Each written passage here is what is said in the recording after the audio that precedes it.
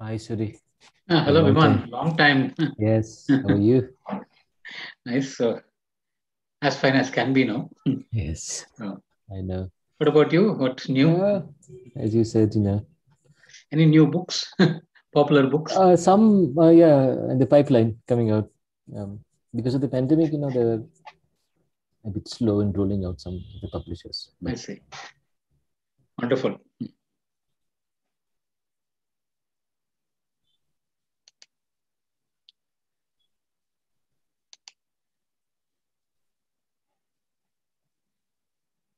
So, Joy, you will be able to take care of the chair Yeah, and yeah, so. I'm just waiting, Suri, because there are Yeah. around 28 people here. Maybe I'll just wait for 1 or 2 more minutes. Yeah, 3-4 minutes we can wait, I think. That's There's what going to be a break anyway after that. So, Yes. So maybe just bear with me. Yeah.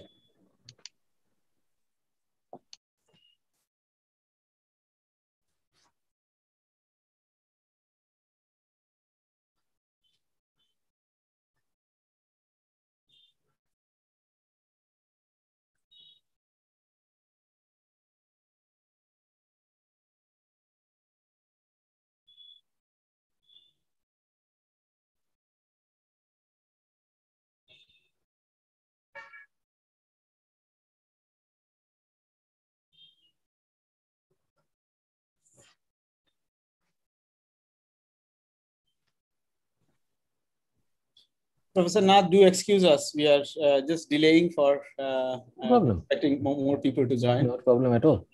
Yeah. And it's supposed to be for more than an hour. I'll take probably about an hour and then Yeah, we'll that's leave great. a few Yeah, minutes for that's great. question. We'll have some time to interact with the, Yes. with the questions. Yes. Yeah.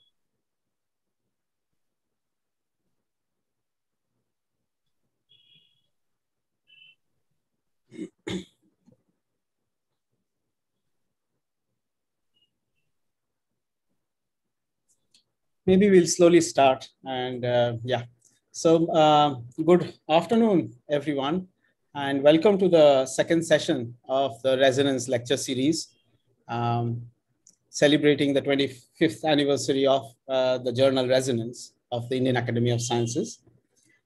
Today, in the afternoon session, we have two talks by Professor Viman Nath and Professor Jayakumar Radhakrishnan of TIFR.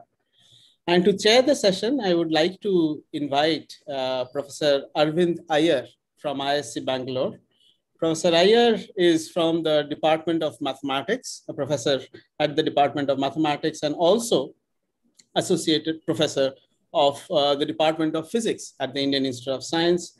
And he primarily works on probability theory, mathematical physics, so interests in both physics and mathematics, and very intriguingly, experimental mathematics.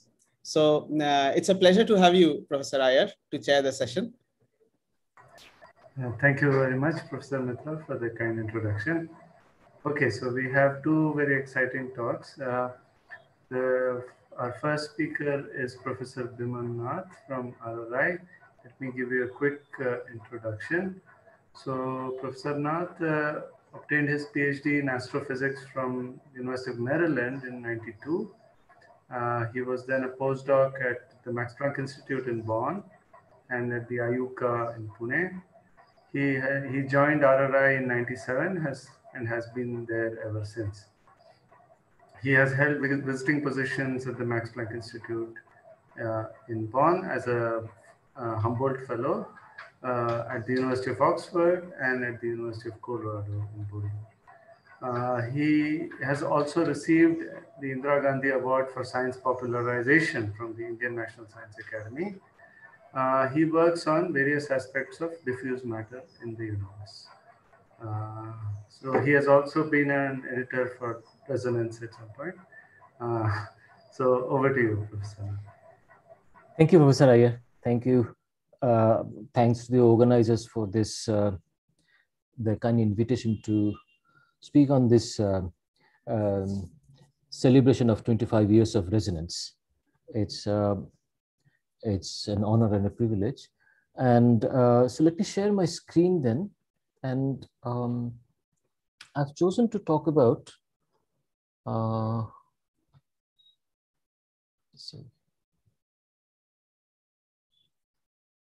to talk about our sun as a star. Can you see the screen, Professor Iyer? Yes, yes. Yeah. Sorry. Okay. We know that our sun is a star. It's the nearest star. We are taught this in school books from early on. What I want to do is to dig a little bit deeper into this rather simple statement that the sun is a star, because I want to show that it's not as simple as it may seem.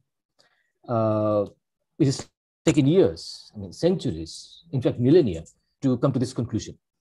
And my purpose is to show that sometimes asking simple questions can lead to interesting thoughts, sometimes which we often set aside while going through the curriculum in schools. The point is this. So we see sun in the daytime and we see stars at night. I'm asking this question: what made us put on an equal footing when, in the history of science, did this happen, or did the scientists come to be sure that the sun is a star? That the sun and the stars that we see at night are similar in physical properties. Now, it's clear that ancient people didn't know this. Greeks didn't know this. For example, in their geocentric model of the universe, where the Earth is at the center, and so sun and some other objects, they were very different from what the Greeks call the fixed stars. So this is the fixed stars, and so this is their model of the universe. There you can see the moon, Mercury, Venus, and the sun, and what they call the eighth heaven, they were called the fixed stars. So the stars were imagined to be fixed in the painted on the walls, like some wallpaper far out somewhere in the universe. The distance didn't really matter. They were all at some very large distance. Of course, fixed in the sense that, of course, the stars also rise in the east and they set in the west, just like the sun does. But that's because of Earth's rotation around its axis. That's not the movement we are talking about. If you look at the pattern of the stars, that remains fixed, irrespective of when you see them. But the other objects, sun, moon, and the planets, they seem to move in the background of these fixed stars. So that's the movement we are talking about. And sun and the moon, they were grouped along with the planets which moved in the sky. Right? So this is the Greeks' idea. Copernicus changed it all. He put the sun in the center of the universe. This is the sun, and then the planets and the moon revolve around the earth. But the fixed stars remained very far out, painted on some like the wallpaper far out in the universe. And in fact, Copernicus in his book, when he talks about the sun with respect to the stars, his statements are very lyrical, very poetic. He says in the, let me see if I can bring this down. In the center of all rests the sun. For who would place this lamp of a very beautiful temple in another or better place than this, wherefrom it can illuminate everything at the same time? Okay, that's the sort of statements that he makes for the sun. Kepler, then came Kepler, who found the laws of planetary motions, which we learn in the school. Even his statements regarding the sun and the stars were tinged with religious sentiments, I should say. He called sun God's home, and then to satisfy the idea of the doctrine of Trinity in Christianity, he put Jesus's home, God's son home at fixed stars, and the Holy Ghost in the cosmic ether. Now, these are hardly scientific statements. Only Giordano Bruno, this is the end of 16th century, he suggested that some of the fixed stars, maybe not all, were like a sun. And he suggested that those stars may also have planets around them. And this is a revolutionary idea. But this is not a scientific statement. There is no scientific argument. This is mere speculation, for which he was, of course, persecuted. You might think that Newton may have thought scientifically about the sun, but that's not so. In the book Principia that he wrote, in a very later edition, 1729th edition, he puts a footnote, not in the first editions. He puts a footnote where he criticizes the idolaters of the past who supposed the sun, the moon, and stars to be parts of the supreme God and therefore to be worshipped, because, he says, the creator was omnipresent and the light of the fixed stars is of the same nature as the light of the sun, and all the systems send light into all the other systems. Again, it's not very clear what he's trying to say here. And I suspect one can ask, why did he put it in the footnote and that also in the later editions? I suspect that he was impressed by an experiment that was done by the Dutch scientist Christian Huygens in 1689. This is after the first edition of Principia, by the way, and which he describes very briefly in his book Cosmotheros. And this is a very interesting experiment that Huygens did, but I'm not, to be frank, I'm not very sure of how he did this experiment, because there's no experimental setup and the descriptions are very, very terse. What he did is to compare the brightness of the sun with the Sirius. Sirius is, as you know, the brightest star in the sky. This is Orion. Some of you may know the constellation in the sky, Orion, and just eastward of Orion, is the brightest star in the sky. It's called Sirius. So Huygens took Sirius and projected, I think, the image of the sun on a screen, and then made a pinprick hole, and then somehow compared the brightness of that hole with Sirius, and by walking backwards how big that hole was. Again, this is, I think, what he has done. He makes the statement that the sun was 27,664 times brighter than Sirius. And then he assumes in the next sentence that they are of the similar brightness. This is a leap of I should say giant leap. This is the first time somebody is making a connection between sun and the fixed stars. And then saying that they're of similar brightness, which it is not true. Now we know that Sirius is intrinsically more than 1,000 times brighter than the sun. But okay, this is a simple hypothesis. And, in science, we make a hypothesis, we go ahead and make some quantitative estimate, which is what Huygens did, which is perfectly legitimate. Then he says, if this is true, then one can estimate the distance to Sirius. It's the first time one is talking about distances to stars. And I think Newton was impressed by this, which is why I think Newton put this in the footnote of the later edition of Principia. As you have noticed that by this time, the idea of the fixed stars have changed. Initially, in the Greek idea, the fixed stars were all out there somewhere in the 8th heaven. By 17th century and 18th century, the stars were thought to be at different distances, and so the ideas have changed, by the way. Now, what I don't want to talk about history to tell you how wrong those people were. That's not the object of my talk. What I would like to do is to go through the steps in the argument that has led to this conclusion. And I would like to invite you to think of how one can go about to ascertain whether the sun is a star or not. How do you do that?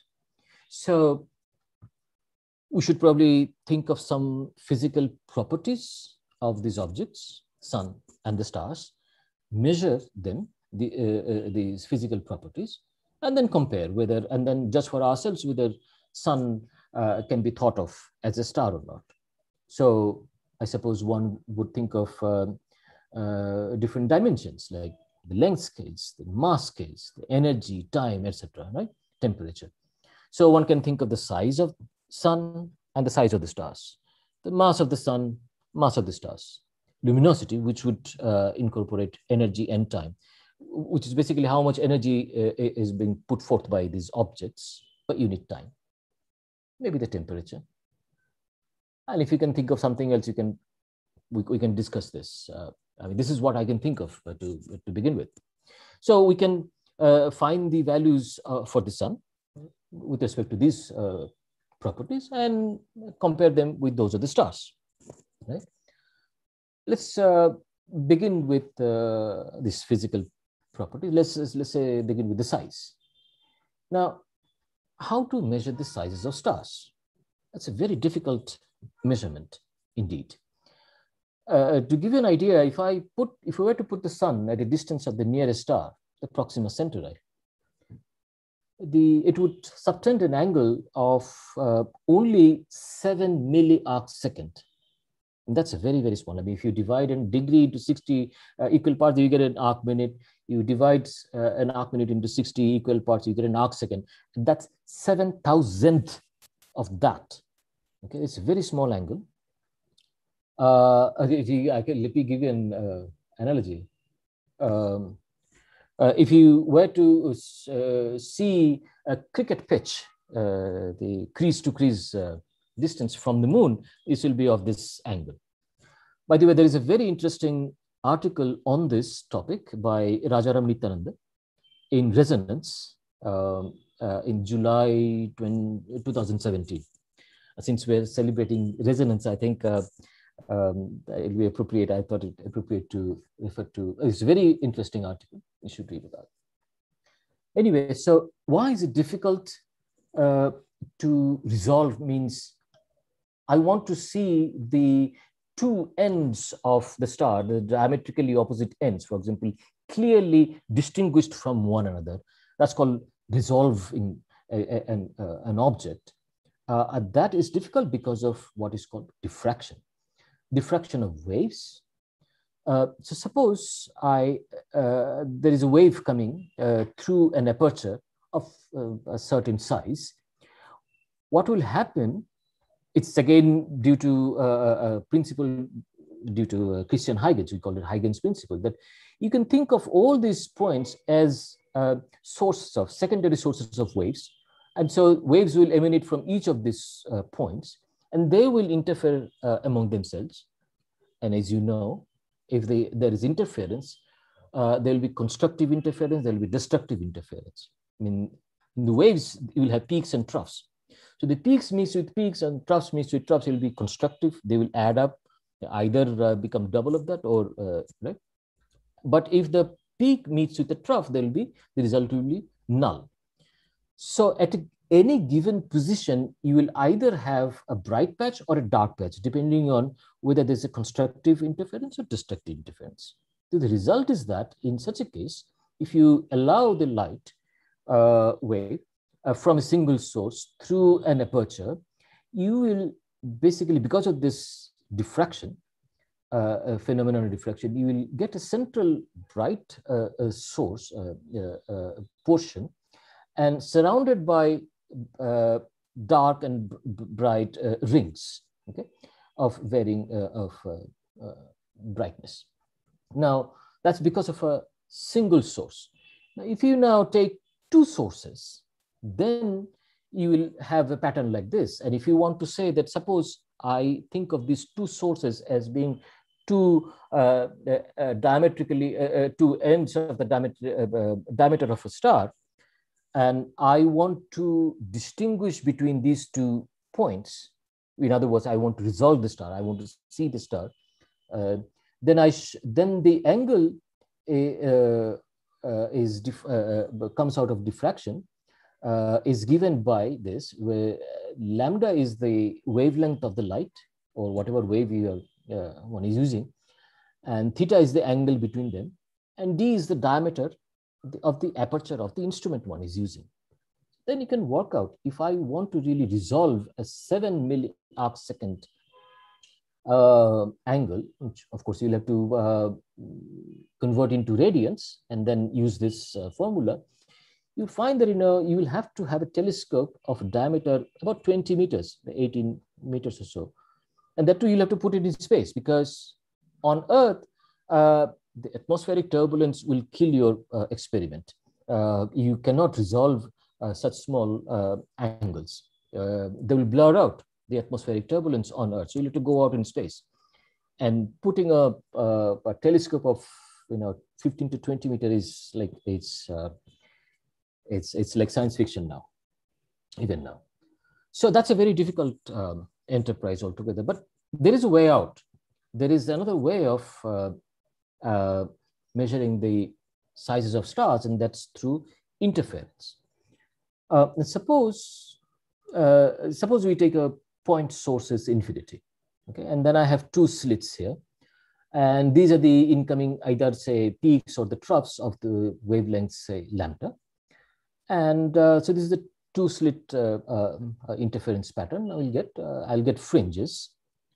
And suppose the baseline is the distance between the 2 slits is b, then the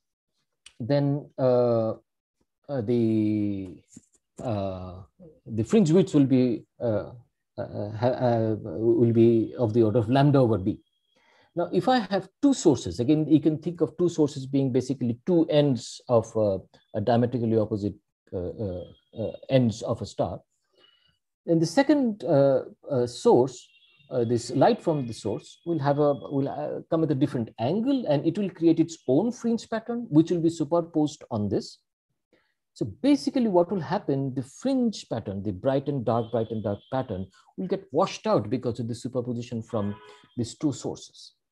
And depending on how the angular separation between these sources and the angular separation between these 2 slits, you will either get fringe or not get fringe, right? And then you can actually work out to find out the determine the size of a star. And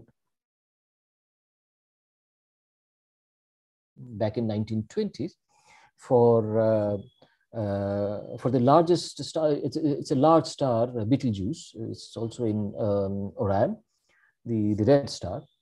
And it's a nearby star, and it's also a large star. So the angle subtended was 80 milliarcseconds. It's like 10 times more than number for the sun at Proxima Centauris distance. So that was done. And so this is possible, but it's so difficult. It only can be done for nearby stars, for large stars. There's another way though, which is pretty cool. You can, when a star gets occulted by the moon, say, for example, suppose there's a star here and this is the moon, right? And the moon, of course, moves across the sky, and it's going to, it may occult this star at certain point. And since we know the position and the movement of the moon very, very accurately in the sky, in principle, one can measure by the decrement of light. At this point, you will see the light from the star, and this point you will not. And so by the time it's taken, you can, in principle, determine the size. But again, this is not so easy at this scene. There is also going to be some diffraction here, which happens, as we say, diffraction at a straight edge. Suppose you have a source here, and I have an opaque object here, okay, which is, so it's the half of it is is hidden. And so in the screen at a distance, what you'll see, it's not just dark and bright. It's not going to be just dark and bright portions. There will be fringes here also. And that's again due to diffraction. And so when the moon, you can think of the moon like the opaque object here, which is slowly covering this background star. As it does, you'll also see fringe pattern.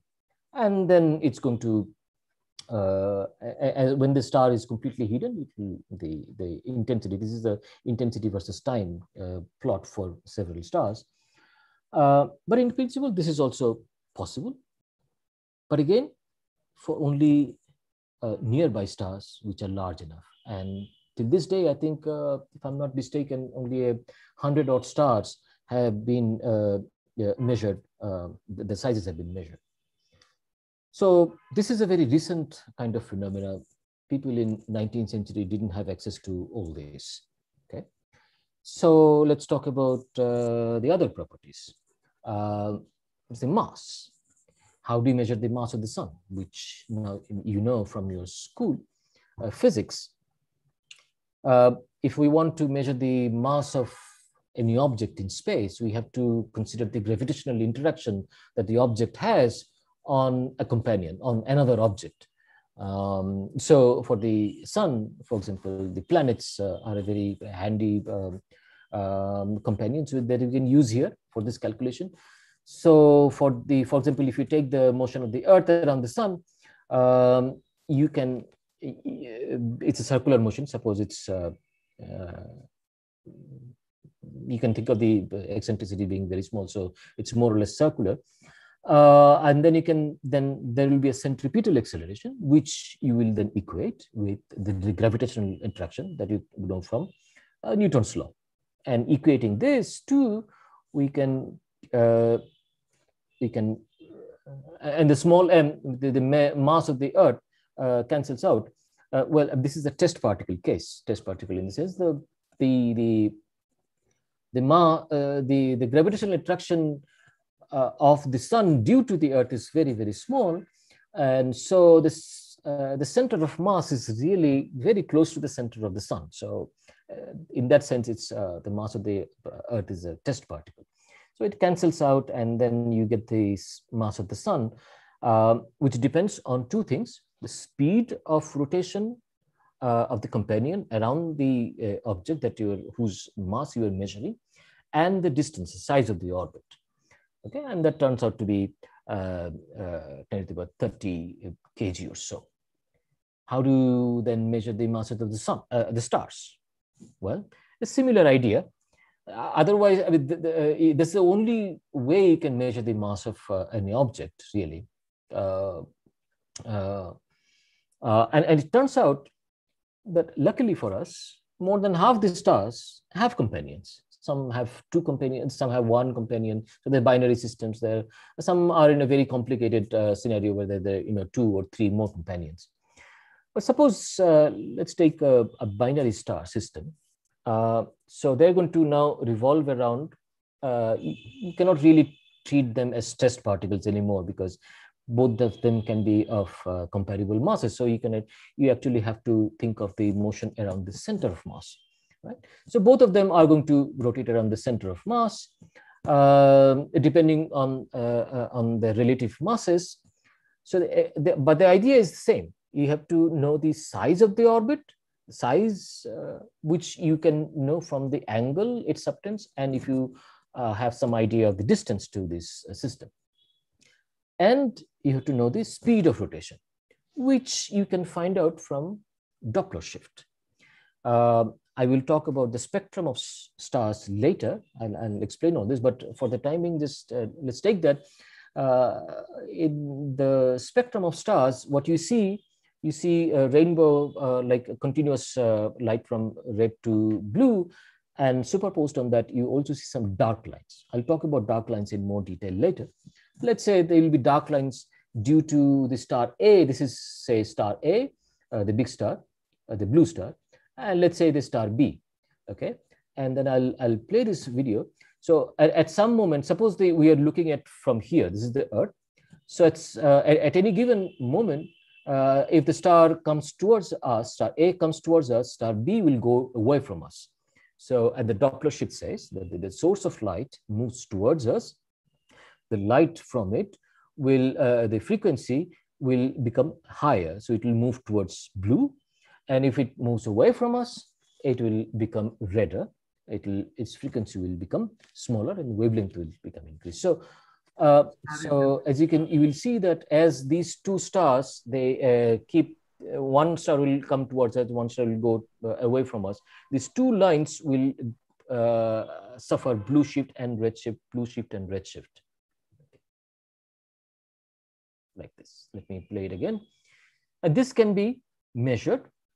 And this is how we can know the velocity of the speed of rotation. And as I said, we can also find out the size, the orbit size of the radius of the orbit. And then, so this is how we can find out the relative masses and sometimes the total mass. Of course, there are uncertainties we should keep in mind, because in astronomy, we all see everything projected on a sky plane. In other words, if suppose the plane of the orbit is something like this, what we see is what is projected on the sky plane. So you see a projection, not the 3D separation. And also you cannot measure the 3D velocity, but only one component of the velocity. That introduces uncertainties in the estimate of the masses. One had to keep that in mind. So this is how masses can be determined. And this is how the mass of the sun compares with the masses of the stars that we know, right? In the unit of the mass of the sun, which is called the solar mass. The low mass, the stars which can have very, very low mass, but of the order of, say, 10% of this mass of the sun. That's like you're hitting the limit. Below that, we don't know of any star. And on the other extreme, theoretically speaking, one can have 100 solar masses of stars. So you can think, the solar mass, the mass of the sun, occupies some sort of a geometric mean of the two ends of the low mass stars and high mass stars. Okay, so mass-wise, sun is then an average star. Okay, we can average mass star. Right. Let's talk about the third property. What about luminosity? Can we compare the luminosity of the sun with the luminosity of the stars? Now, luminosity can be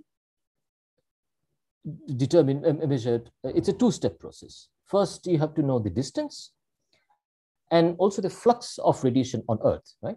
The flux is luminosity divided by 4 pi r square.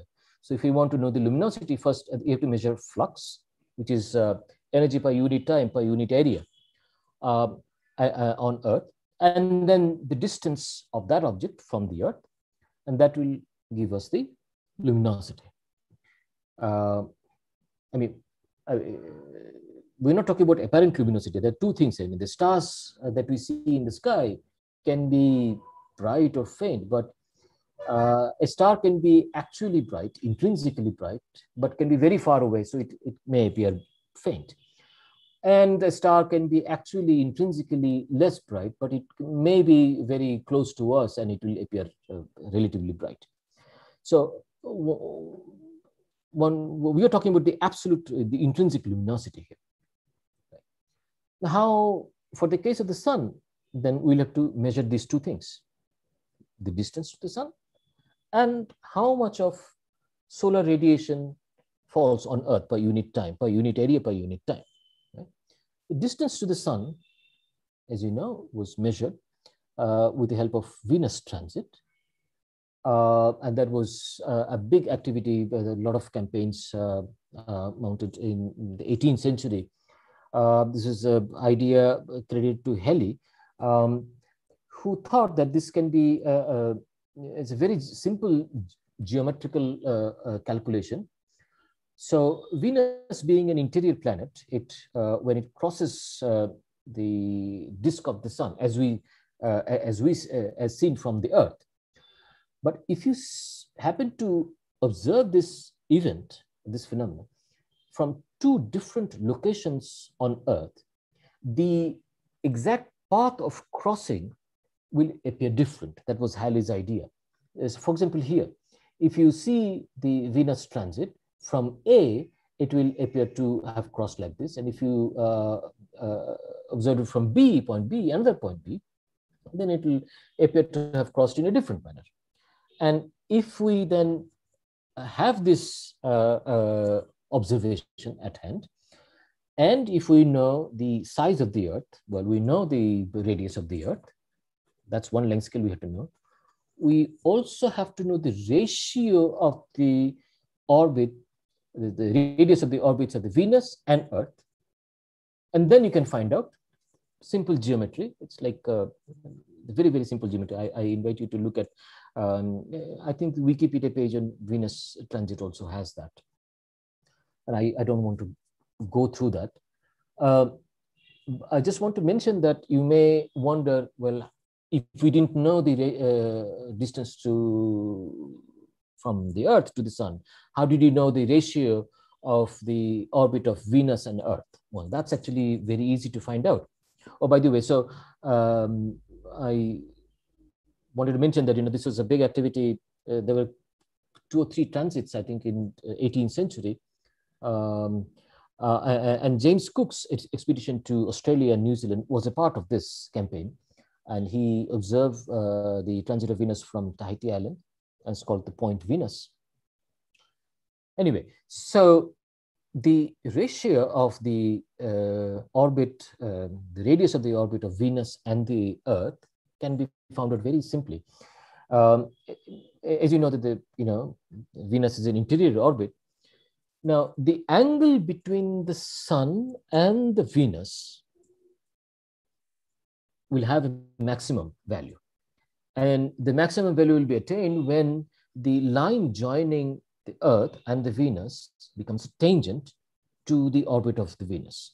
Right? You can, if you think closely, you will be able to convince yourself that that's the maximum angle. And that the maximum angle can be easily, we know this.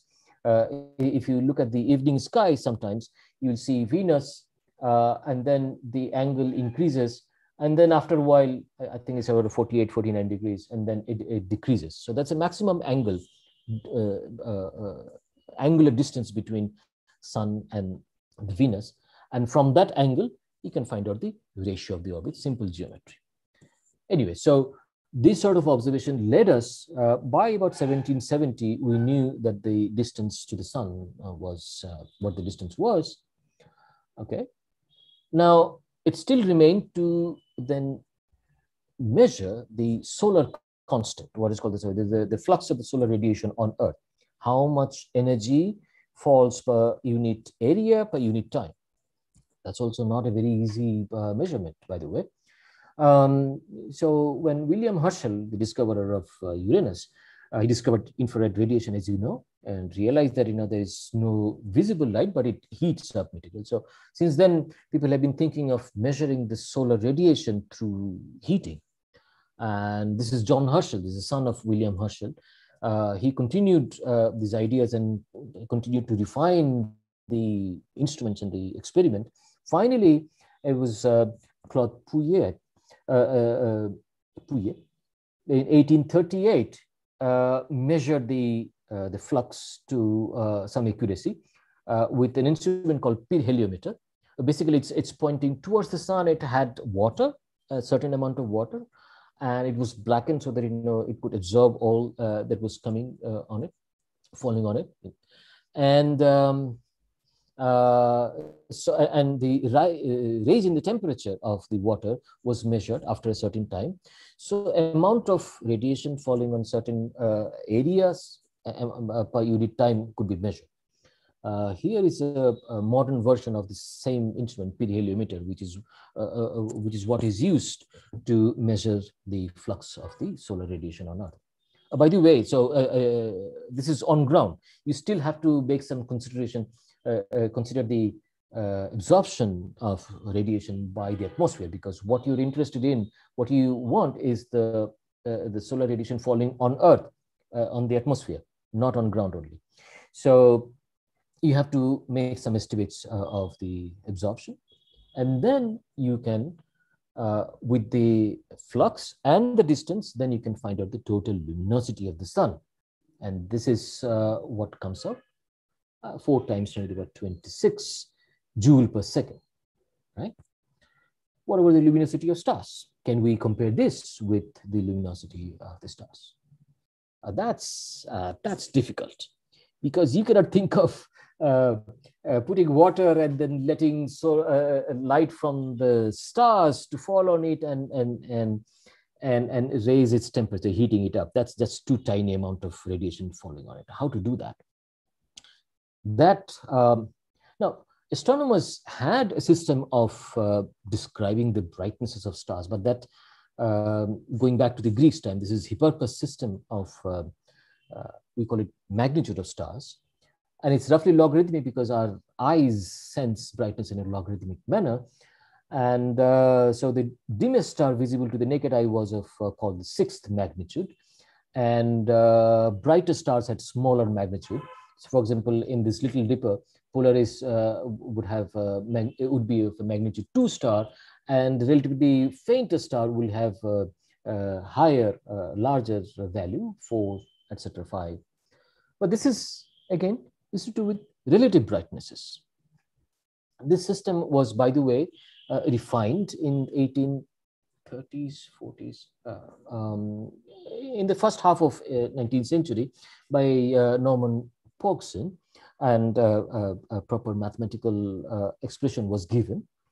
And by 1860, astronomers started photographing, so that they had a method of measuring the magnitudes of the brightnesses by finding out how big the dark area, the patch on a photographic plate each star made. But this is again relative brightnesses. Oh, by the way, incidentally, Norman Pogson was the government astronomer in Madras Observatory in India. And he was buried in Chennai. His tombstone is still there. So, but there's still the relative brightness is 2 stars. How do you compare the brightness of the sun to one of the star, or that of a standard candle? That's difficult. It's like comparing putting an elephant on or an ant on the same scale. You cannot do that, right? Now, in 1857, as the year of our Sepoy Mutiny, by the way, the Austrian Imperial Academy announced a competition for building an instrument for stellar photometry to measure the brightnesses of stars. And the student in Basel, in Switzerland, Friedrich Zollner, he came up with an instrument, the photometer, and that revolutionized astronomy. In about a few years, by 1862, he could measure the fluxes of radiation from 200 odd stars. So what he did, this is the instrument. Here, the telescope is looking at the star, and there is a standard source that he created in the laboratory. And with the system of tubes and lenses, he basically diminished the intensity of that light and put them on the same footing, and then compared by tuning. But he knew how to work backwards, right? So he would be able to find out how much how to compare the brightness of the star with the standard candle. It's like of course, I cannot put an elephant on an ant or Himalaya and an ant on the same scale, but I can divide the Himalayas into equal parts, and then put some equal parts with and then compare with an ant, and I would know how many times I have divided the Himalayas into, so I can work backwards. And that's what basically the essence of his instrument was. Professor Nath, yes? Would it be okay to interrupt you to ask? Yes, please. Okay, so there's a question from Venkatesh Jha in the audience. He asks you, sir, when we say luminosity, is it the average luminosity over day or the maximum?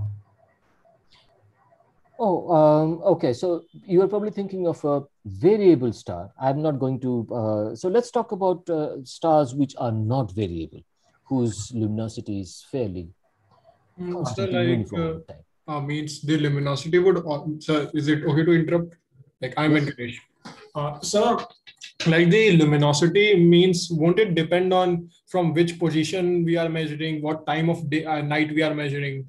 Because the angles would change. Right. But that would be the because of the extinction due to atmosphere. Yes. So yeah, it would be, so it will suffer a lot of extinction due to atmosphere if you are looking close to the horizon, and so at the least extinction if you were looking at the zenith, right, overhead. Yes, sir. Yes, I agree with that. So you would actually try to do this experiment when the stars are right overhead and not far out in the into the horizon. You can also, so that also can be done. Okay, so like I was asking, like there must be a set pattern, set measure that at this point we measure the luminosity, because if one star we will measure it overhead and another star we will measure it like means at far away, then we can't compare both of them. They are not. Yeah. So depending on the elevation or the altitude, we know how you can actually work it out. It's a very simple thing. We know the atmosphere and how, so you can actually work out how it will vary the brightness of the star as it goes from the zenith to the. So you can actually work out. So if you can give me the angle, I'll be able to work it out. Okay, sir. And so also I have one more question. Yeah. Means when we were saying about that angle, means that we couldn't resolve, that was very small angle. Yeah. So after that, you said that if there are two points, two sources, yeah, and the standing waves are coming, yeah, so there is some difference in those standing. There is some difference of angle in those standing waves. Not standing waves. These are the waves that are coming. So the plane waves. The plane waves. Yes. I mistook. The plane waves, they are coming. There must be some angle difference in the two plane waves by two stars at infinite distance. Yeah. So, sir, if we can't measure the angle of between both the stars, then how can we measure the angular difference of both the plane waves? So that's the point. No. So I was trying to make the point. What is when can we actually measure the angle? And that is by the disappearance and appearance of fringe. The fringes will disappear if the angle has a certain relation with the slit widths, the distance between the two slits. Okay, sir. Okay. Thank you, sir. Okay. Thank you. Okay. So going back to Zollner, by about 1862, he managed to compare the brightness of the sun with that of Kepler, which is a bright star in the sky. Now, of course, one has to also measure the distance to Kepler or any star. And luckily, this was done by 1838. Friedrich Bessel had made the first measurement of distances of stars using parallax, which you all know, I suppose. But let me spend a couple of minutes anyway. So the idea is that if the stars are at different distances, right? So if we take a relatively nearby star and look at it from, say, from Earth and to 6 months apart, say January and June, then we will see the star in the background of the more distant stars. We will see that they will appear to move in the background of the more distant stars. That's the phenomenon of parallax, and we see this in day-to-day life. If you extend your arm and put your thumb and look at some distant object, first with, say, your left eye, and then with your right eye, you blink, and then you see that your thumb has appeared to shift with respect to the background object, and that angle depends on two things. One is the distance to the thumb, and the distance between the two positions that I have seen, the distance between the two eyes. And in the case of parallax, it will depend on the distance to the star and the baseline, or the two positions of that Earth, right? And this is known now that the distance to the sun was known by 1770. One could actually go ahead and measure the distances of stars, and that was done. Sorry, Professor Nath. Yes. Yes. We are seeing a warning that your Mac will sleep soon unless it's plugged into a power Yes. Thank you so much. Let me just take a moment to just plug it into. I thought you might not be seeing it.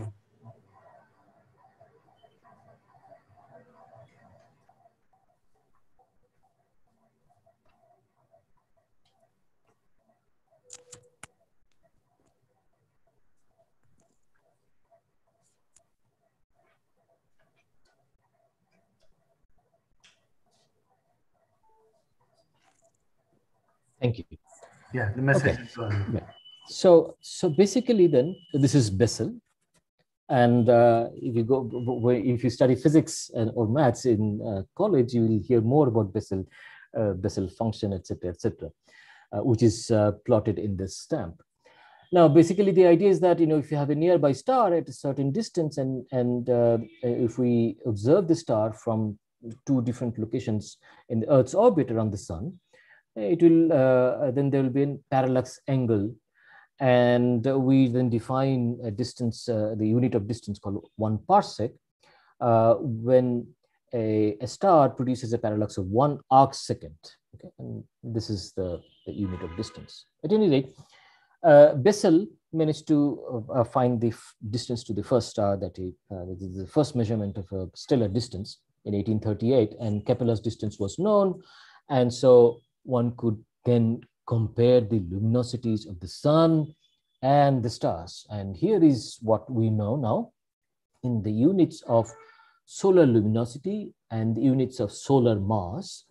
If I put the measurements of the sun and the other stars, the luminosities and the masses, this is what it looks like. So sun is here. Sun is here. This is it's one solar unit here. It's a logarithmic plot. And so, as I mentioned earlier, in mass wise, it's like 10% is like you're hitting the lower limit, and theoretically 100 times, but it's about 60 or 50, 60 times the mass of the sun is the highest mass stars, and the luminosity goes this way. Okay. If you have noticed that this is a very interesting straight line, there's a very highly correlated. That's a different story altogether. That's astrophysics. I mean, you're asking, since it's a logarithmic plot, this will mean that mass and luminosities are related in a power law fashion. Anyway, we'll not go towards it. That's really asking about what makes the stars shine the way they do. So let's talk about the last parameter I mentioned, temperature. Right? Now, the spectrum of the sun, we know that it shows a peak in the yellow or green. That's why the sun looks yellow. And it has a relation with the temperature. And it was Kirchhoff and Bunsen. In 1859, they came up with ideas to connect the absorption and emission of radiation by objects, which led to a theoretical idea of a perfect absorber and emitter, which we call black body. And black body radiation depends only on temperature. And actually, the quest to understand the black body radiation led to quantum mechanics. And we will not do that here.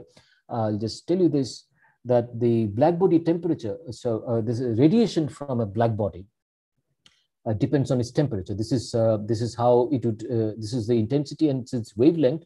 So wavelength increasing this way. So this is blue and this is red. And so a very high temperature object and it's a low temperature object. And this is how the radiation would differ. Okay, this is, we came to know, one learns this for black body. And it turns out that the spectrum of the sun is pretty close to a black body. There are some deviations, I'll talk about that, but more or less this is the black body. The gray is a black body spectrum. And from this one can find out roughly the temperature of the sun. I mean, one is talking about the temperature of the outer layer of the sun, where the light that we see comes from. I'll say something more about this. Well, Kirchhoff and Bunsen at that time, they were actually working on identification of elements through spectrum. I mean, you know the color test. You must have done this in the chemistry lab, right? You identify elements by the color it produces. The flame produces when you burn that element in a flame. Bunsen burner, right? And that's what happens when you you combine a theoretical genius like Kirchhoff and Bunsen and let them work out, and then they create a whole new subject. So what they did, what they've realized is that when you are heating, you're looking at the flame. When you are burning an element, you're basically heating the element. And if color is a very subjective thing. I mean, to be more objective, you have to look at the spectrum, right? So when you look at the spectrum, you let the light pass through a prism, and then you look at the spectrum, you see certain bright lines, okay? And they realized that different elements had different set of lines. It was like a fingerprint, their signature set of series of lines.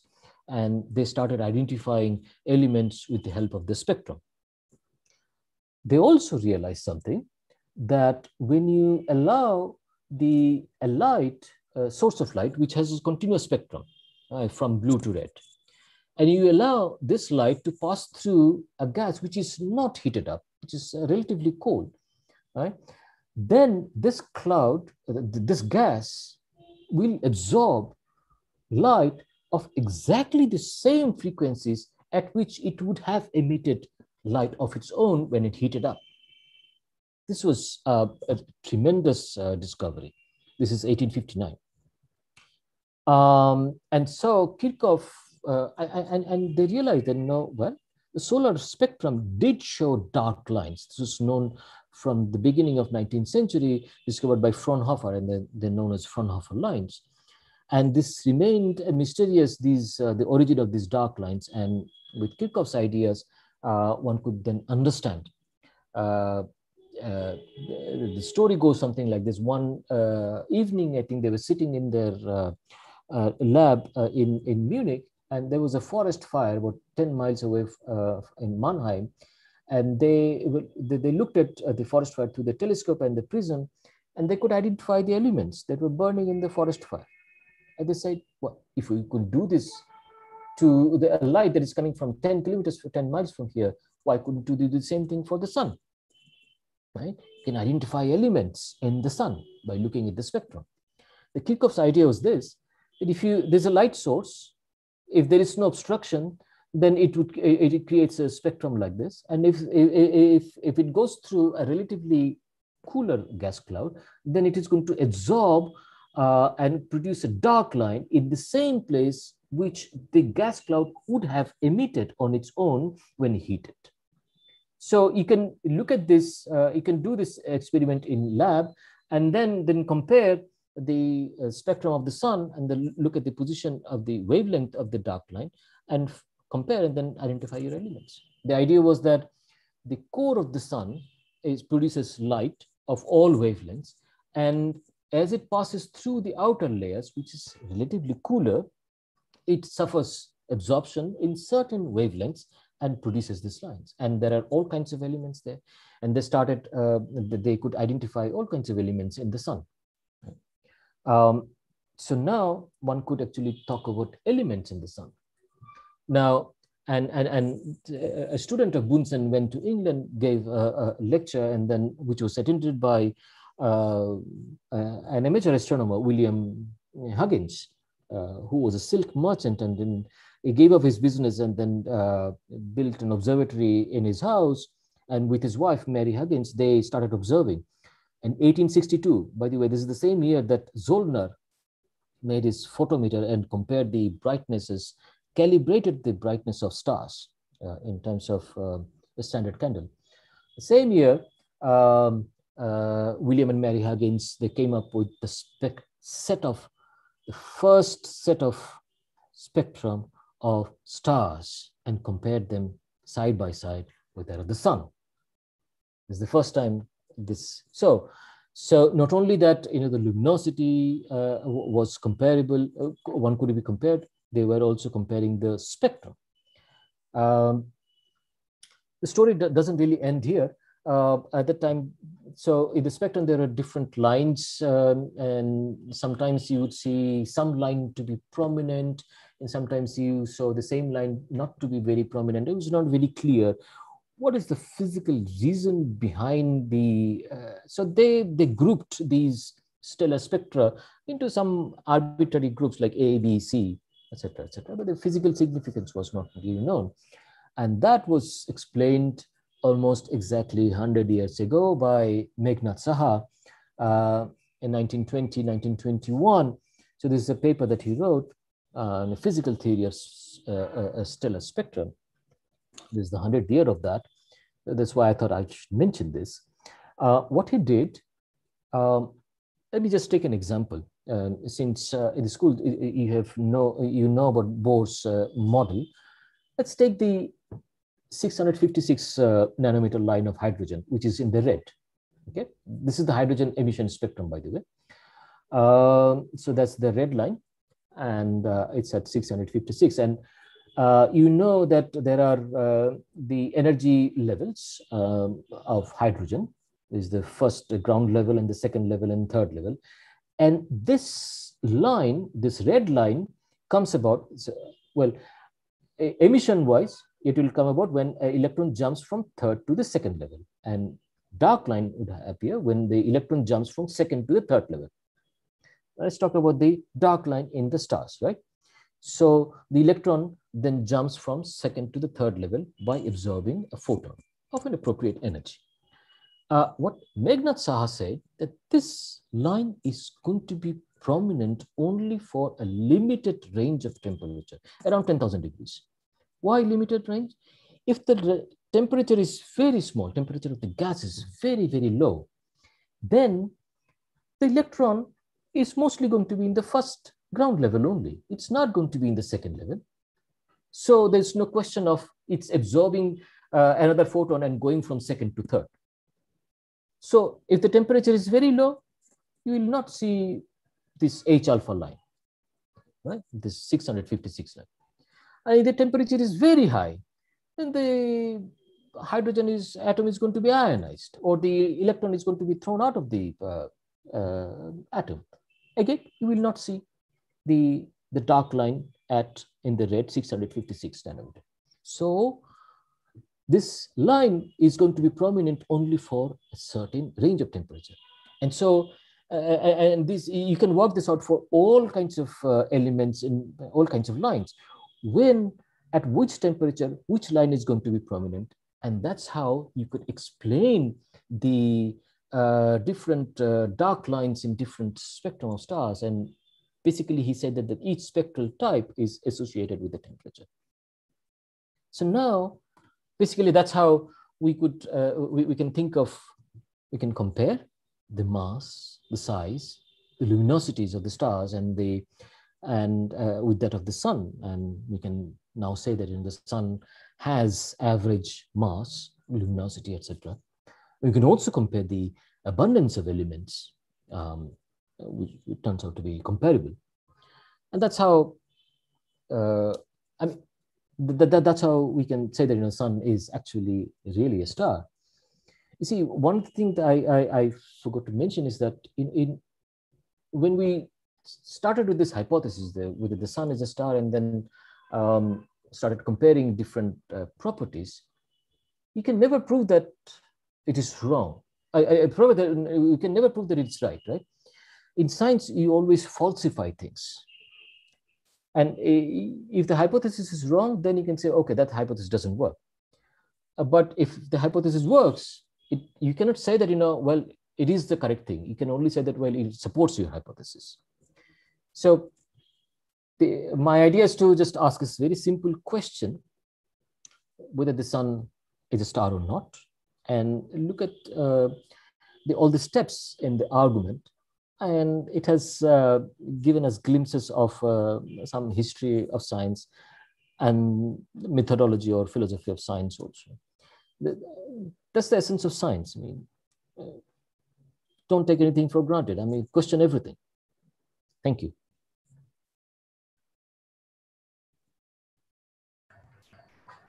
Thank you very much. Let's clap for Professor Nath's nice lecture. Thank you.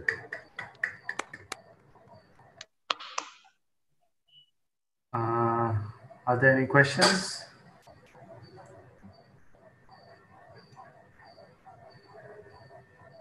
Please unmute yourself and ask. I think it's okay. Professor Joseph Samuel asks, why did Zollner not win the prize? Oh, yeah, right. Thanks for asking the question. I'm not very sure. Somehow I read the statement that the Academy didn't think that 226, the number of stars was not enough. It's very unfortunate. He spent about 4 or 5 years on this.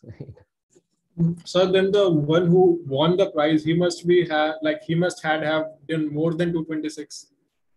Like, who won the prize then? If he did? Nobody won the prize. No, this prize was not given to anybody, as far as I know.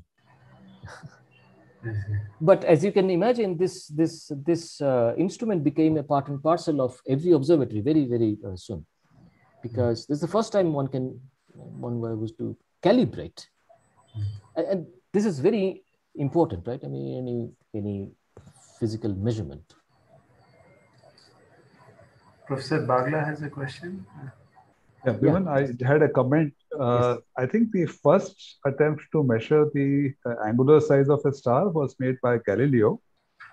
And what he did was he hung a string and moved his telescope back and forth until the star was just occulted by the string. Except that he did not account for atmospheric turbulence, and therefore he got a distance which was completely wrong. Oh, I didn't know about this. Thank you. I see. So this is like a crossway. No, he just hung a string far away. Okay, I see. And then he pointed his telescope and positioned him so that a star would be behind the string. I see. Well, thanks. I'll look at this up.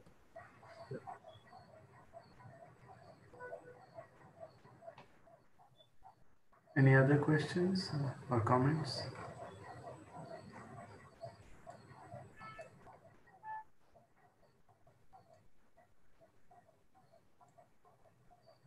Can you comment about the method for finding the distance to the moon? I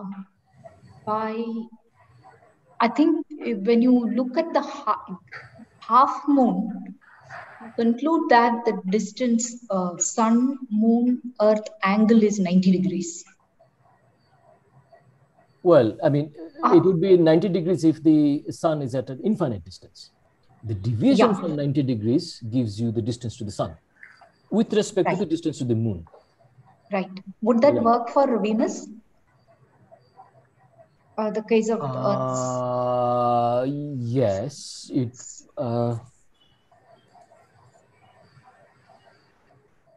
it would, but it won't be 90 degrees. You will have to know the we'll see 90 degrees when you say half Venus at the tangential point, when the maximum elongation. Isn't that correct? One is to draw the triangles. Yeah, but then you'll have to know the distance to the moon, which people knew from the observations of lunar eclipse. How long does the lunar eclipse, when the shadow of the Earth falls on the moon takes a certain time, why?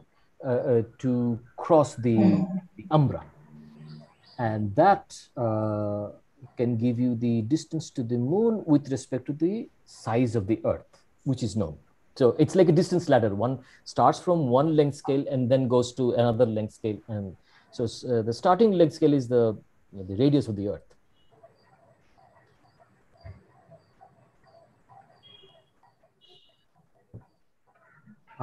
There's a question from YouTube, from the live. Right. When we see videos of space released by NASA, we generally see all black. Why don't we see stars? I'm not sure what that question actually means. Maybe all black. Is it just that there is density is very low? Yeah.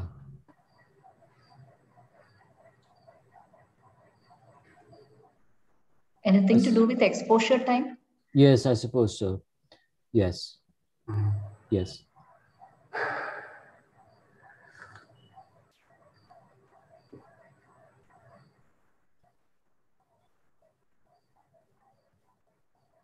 The stars are much, much fainter than the planets which they are taking pictures of. And that is why this happens.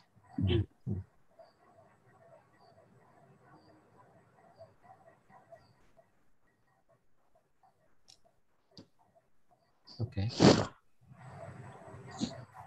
Okay, I guess if there are no more questions, or should we wait some more time for YouTube, for questions on YouTube? I think there is a question on chat. Okay, if we mark the position of Venus in the night sky every night for prolonged period and superpose them, okay, you'll get a loci, and then. So then won't it be like sufficient to get the radius? I mean, get the distance. The ratio of the distance, yes. Okay. Yes. Yes, absolutely right. So at some point you will see that then the elongation has decreased, so you'll be able to find out the maximum.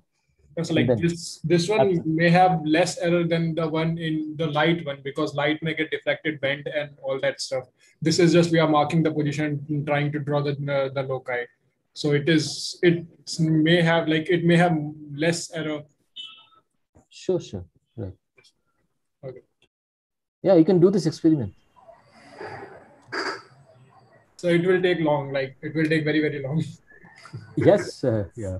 There is this, I think, problem in spherical trigonometry, I think.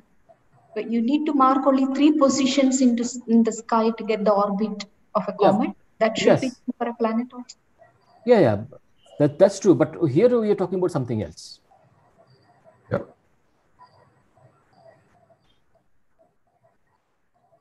That is the famous Gauss's calculation, and he wanted to get the orbit of Ceres,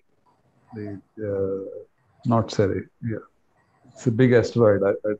I'm confused about the name right now. The name is Ceres. Ceres is right. Yeah. Okay.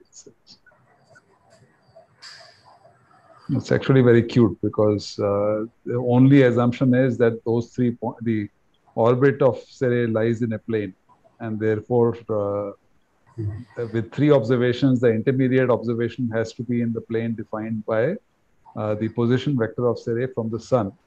The first and third, they define a plane, and the second one has to be in the plane. Right. So it was not Halley, it was Gauss, is it? No, Gauss. I see. It was Gauss. Okay.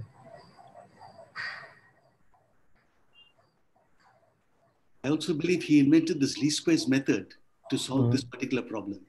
Yep. Oh, is that right?